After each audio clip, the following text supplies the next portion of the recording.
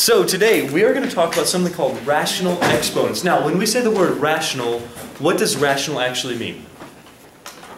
We've dealt with rational functions, right? Fraction or something? Say that again. Oh, like a fraction or something? A fraction or something. Yeah, that's actually exactly what it means. It means a fraction. So rational means ratio or a fraction. So when we're dealing with rational exponents, this is going to seem kind of weird to you, but we're going to deal with exponents that are actually fractions. Isn't that kind of strange that we can have exponents that are fractions? Right now you've dealt with squares or cubes or fourth powers.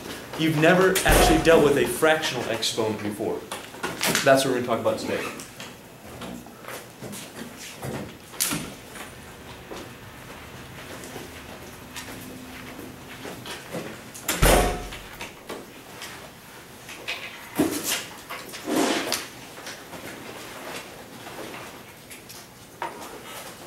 So, rational exponents. Now, the interesting thing is that I just said you've never seen a rational exponent before, which is actually a lie. You have seen a rational exponent before. It's just that we haven't dealt with them as an exponent. Here's the whole deal about section 10.2 and why it's in this section that has all to do with radicals. Every single time that you've seen a root, a square root or a cube root or a fourth root, actually you've been dealing with a rational exponent. As a matter of fact, any root that we've ever seen can be represented as a rational exponent. I'm going to show you how right now. So write this down. Any root can be represented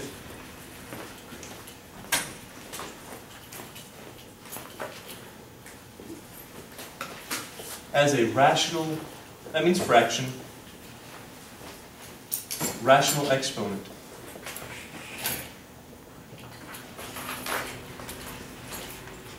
Here's how. You remember talking about those nth roots? How we had like a radical like this, and then we had some sort of root out front. Now what would that type of root be if I just left it like that? Square. Square root. And if I had a cube root, what number would I put and where would I put it? 3. Right in the little like indices part, the little crotch of this thing. Right there. That little thing. That's where I put a cube root. If I had a fourth root, I'd put a number 4 there. Or an nth root, for any root, I put a little n there. And whatever's on the inside, we're going to represent that with an a. So our radicand in this case is just a. Could be anything. Could be x squared plus 3. Could be whatever I want it to be. Here's the deal. This is kind of neat. Every single time you've seen something like this, this actually represents a fractional exponent, and here's how you write it. You have, in this case, our base is a. It's whatever our radicand is. An nth root of a is the same thing as a to the 1 over n power. That's how you change from a root into a fractional exponent. Weird, huh? Why are we doing that? Why are we making these look like those? Well, I'll tell you what. Do you know anything about exponents? If you multiply common bases, you add exponents, right? And if you have an exponent to an exponent, you multiply. And if you divide, you subtract. We can do all that stuff with our roots now. We couldn't do that here. It wouldn't make any sense to do that. But as soon as we translate to a fractional or rational exponent, we can do all those things that you already learned. That's why we're translating these. Let's see if we can manage to change some of these from this form back into our roots. Are you guys ready to try some of this? Okay, let's do this. So first one, let's say that we had 25 to the 1/2 power. 25 to the 1/2 power. You can notice a couple things about this. Firstly, where's our n go in our fractional exponent? Where's it go? Numerator, denominator? Denominator. And where's that 1 come from? I'll show you this right now. I'm not supposed to until later, but I'm going to give you a sneak peek, okay? Where this 1 comes from, what's the power of a right here? 1. That's where the 1 comes from. Okay, so this is a little preview of where that number comes from. Right now, this is just a to the first power. That's why we have a little 1 right there. You guys okay with that? Okay, good. So, question, can I represent 25 to the 1/2 as a type of root? Firstly, you got to tell me what type of root is it? Is it a square root, a cube root, a fourth root? What is it? Square. What tells you that? Just a 2. Yeah, that denominator right there tells you the type of root that you have. So if you have a 2 on the denominator, that means you're dealing with a square root. What's going to go on the inside of our square root? 25 to what power? First. Yeah, the first power, because that number right there is a 1. How many people feel all right with this? What is 25 to the 1/2 power? Or in other words, what's the square root of 25? 5. Which means that you don't have to change it to this to find that number. In fact, if you have a calculator, you want to plug in 25 to the 1/2 power, it will give you 5. Because it means the same thing. 25 to the 1/2 and the square root of 25 are identical. Let's try a few more.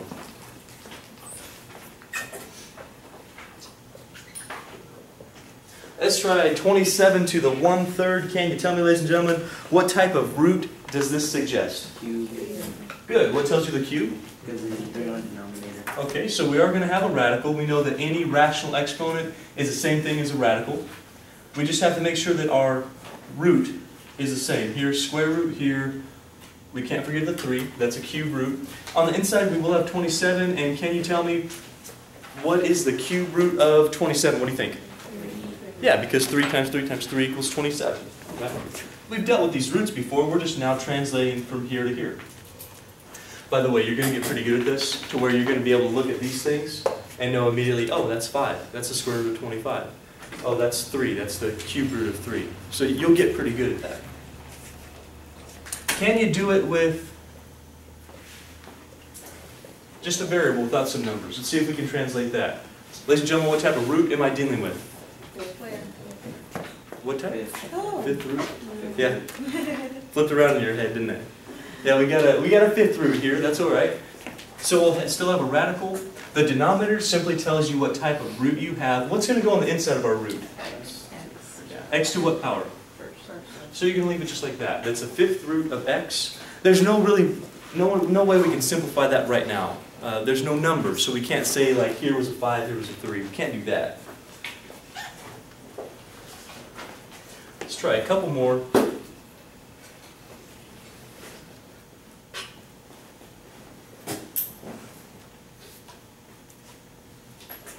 Don't answer this question out loud, but I want you to think of it, okay?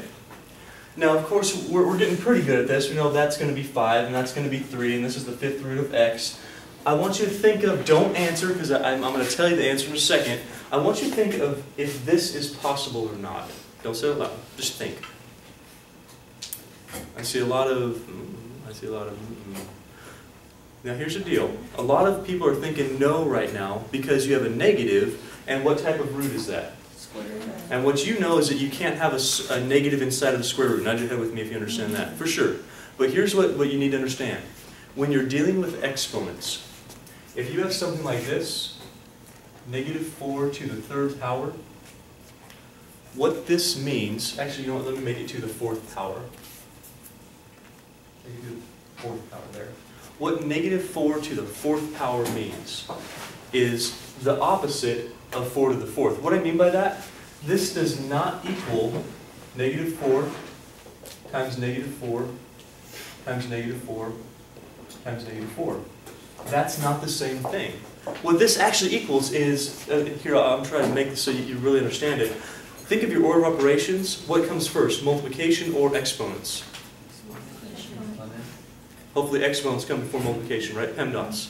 So if we have order of operations, it says you're supposed to do your exponents before you do any multiplication. So what this actually it can be written as, pay attention up here, you could write this as -1 times 4 to the 4th. Does that make sense to you? That is the same thing. And so what this means is -1 times 4 times 4 times 4 times 4. Or in other words, negative whatever 4 times 4 times 4 times 4 is. -4 to the 4th. 64 times 4, 256? -256.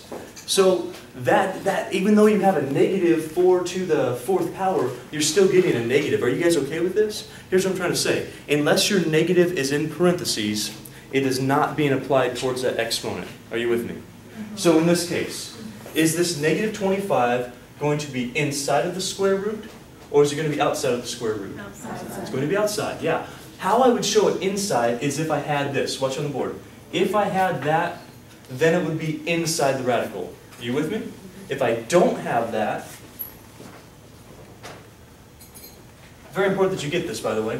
If I don't have that, that says a square root of 25. This is the opposite of the square root of 25. That's what that is. Is that possible? Yes. That is definitely possible. Do you see the difference here? Okay, so that negative, if it's not in parentheses, it will not be inside of the radical. If it is in parentheses, then it will be. This one is actually equal to how much? Yeah, perfect.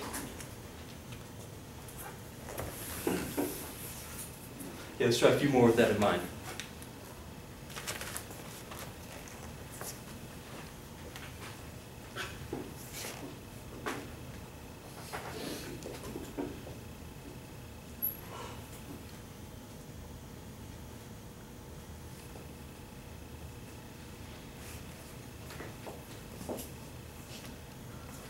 Negative 27y to the 6th all to the 1/3 power. All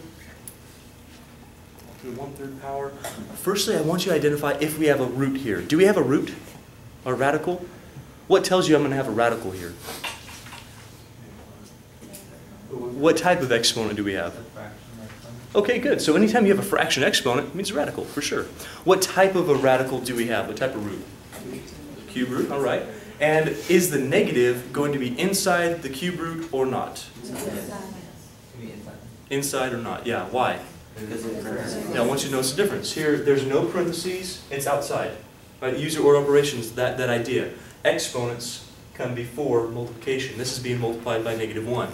Here, because it's in the parentheses, this says, oh, okay, I have the cube root, sure. But since this is all connected with those parentheses, that's going to be inside of my radical. Raise your hand if you feel okay with that one.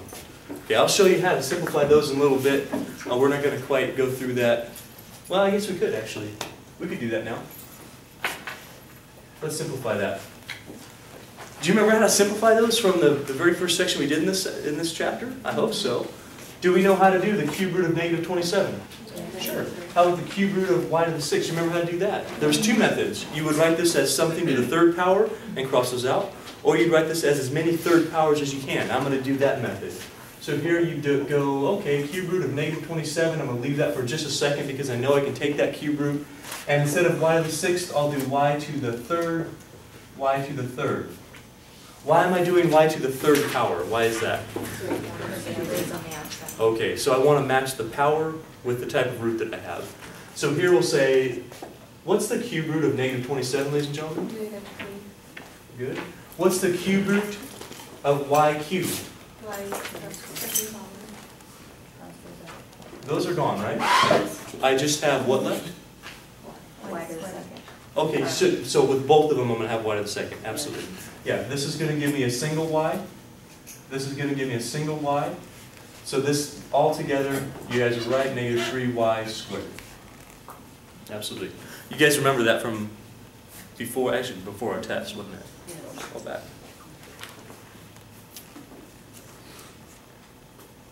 Let me show you one more thing. I'll give you something to do on your own, then we'll move on.